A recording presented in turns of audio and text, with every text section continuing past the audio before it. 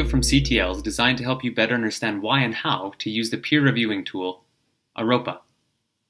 Aropa is a web-based peer reviewing tool that allows students to evaluate each other's work. It is free for both instructors and students to use. Using Aropa, students can provide quantitative and qualitative feedback to other students in order to identify areas of potential growth for their peers. Aropa can be used for both formative and summative modes of assessment, but CTL recommends that Aropa be used exclusively as a formative assessment tool. The advantage of using Aropa is that students can receive relatively immediate feedback on their work that can identify areas of potential growth.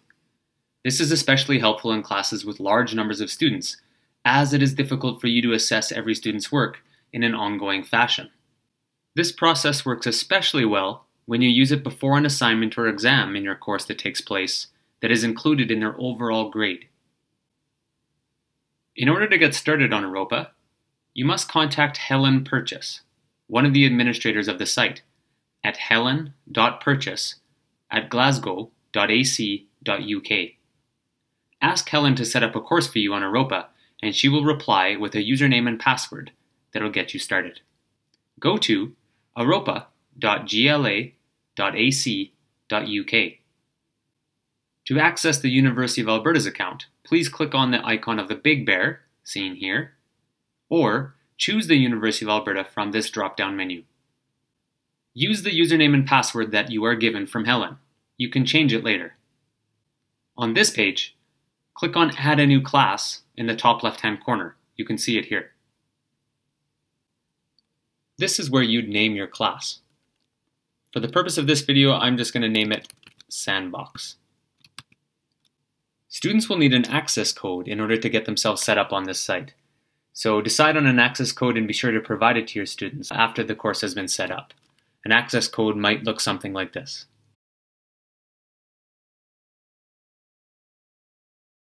Click on this drop-down menu here and choose a discipline from the list that best suits your course. I'm going to choose Chemistry and click Save. The first thing you'll need to do to set up your course is to edit a class list. Click on this button here. In this box, you'll need to decide how students will be identified. For example, you can choose to use their names, ID numbers, or their eClass anonymous ID numbers that you can find on eClass. It really depends on whether or not you would like students to work on the reviews anonymously or not. The benefit of working anonymously is that students won't be able to know who's assessing their work and may be able to provide more unbiased feedback. You'll have to enter these in manually. Be sure to click Return or Enter after each identifier. At the bottom, you can identify yourself as an instructor and a TA as another instructor or guest marker. I've chosen to identify myself as JCL. That's my CCID. It's crucial here that you identify yourself as the instructor and a TA if you have one as the guest marker. It's crucial that you do this because they will be given administrative rights to the course in order to create assignments or change settings. When you're finished, click Save on the bottom. Once your class is set up, the first thing you'll need to do is create an assignment. Click here. This is where you'll name your assignment. I'm going to name my assignment, pretty simply, Assignment 1. The next two steps are very important. The first one is that you'll need to decide when you want your authors to submit. So the deadline you can choose from this menu. I'm going to choose October 11th at 8 p.m. After that, you'll need to choose a date and time that reviewers need to have their reviews submitted by.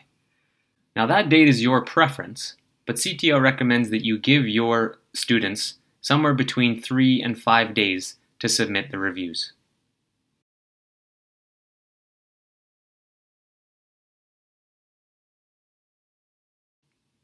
The next step is to provide the instructions for the assignment here in this window, but it really depends on what you want the students to submit. You'll notice the submission requirements below. Here you can choose students to submit something right to Aropa in its editor or upload a file from the following types. As I would like my students to submit a PDF of their work, I'm going to include that in the submission instructions.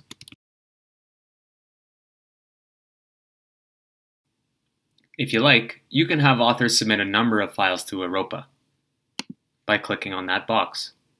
Here you can choose again, from the drop-down menu, what else you would like the students to submit. Let's say I would like them to submit an Excel sheet along with their PDF document here. In the Reviewing and Feedback section, you can choose how the review process will take place. You can choose if authors can see marks and comments here, or comments alone here.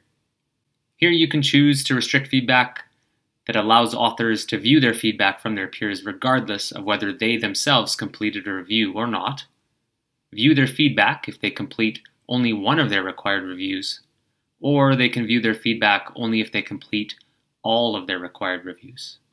I would recommend the bottom. Here's where you can choose whether the author's identity will be known to the reviewer. And finally, you can choose whether or not the authors will perform a self-assessment on their work. So Aropa does allow for some self-assessment as well. Click Save when you're ready. Below are some less commonly used options. For the purpose of this video, I'll just skip those. Now that you've created an assignment, you'll need to make some adjustments in order to activate it and release it to your students. Aropa displays crucial parts of the assignment that you'll want to have set up before activating it here in this yellow box. The first thing you'll notice is a rubric. Click on Edit Rubric here. Because this is your first assignment in your first class on Aropa, you'll need to create a rubric from scratch, or you can use and adapt one from a number of examples that Aropa gives you here in this drop-down menu. If you'd like some advice on how to create a quality rubric, please visit CTL's website listed here.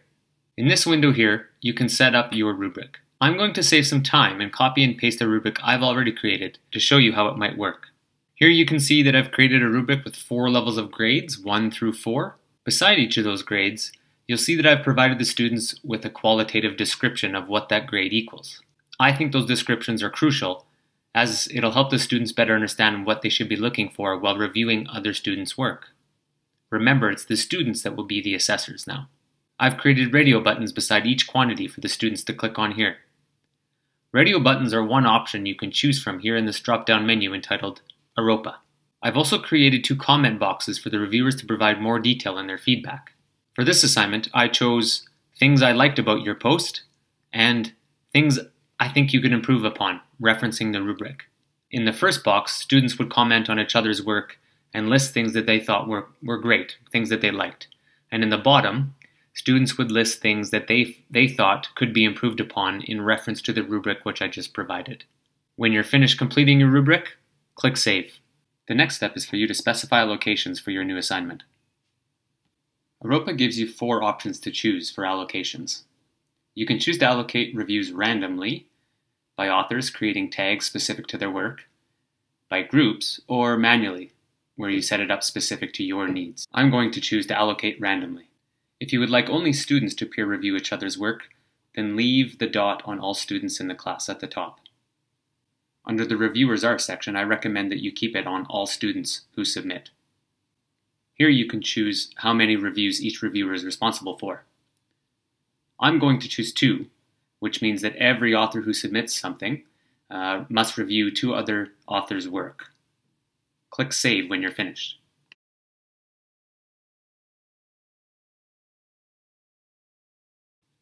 If you would like to create an extension for 1 or several students should you need to do that, click on Manage Extensions here and fill out these few windows. Once your students have submitted something, you can monitor those submissions by clicking here.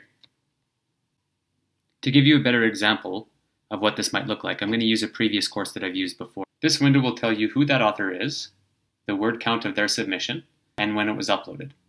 Once the review deadline is passed, you can monitor those reviews by clicking here. This window will tell you who the author is, who reviewed their work, if the reviewer has viewed the submission at all, if the review has been received, and finally, if the review has been read by the author. In this example, I had each student review 2 other students' work. If you would like to see how students are reviewing other students' work, click here on View All Reviews. There are many things you can do on this page, but I'm just going to show you what it looks like if you click on one of these authors' ID numbers. Here you can see that the student received 2 reviews.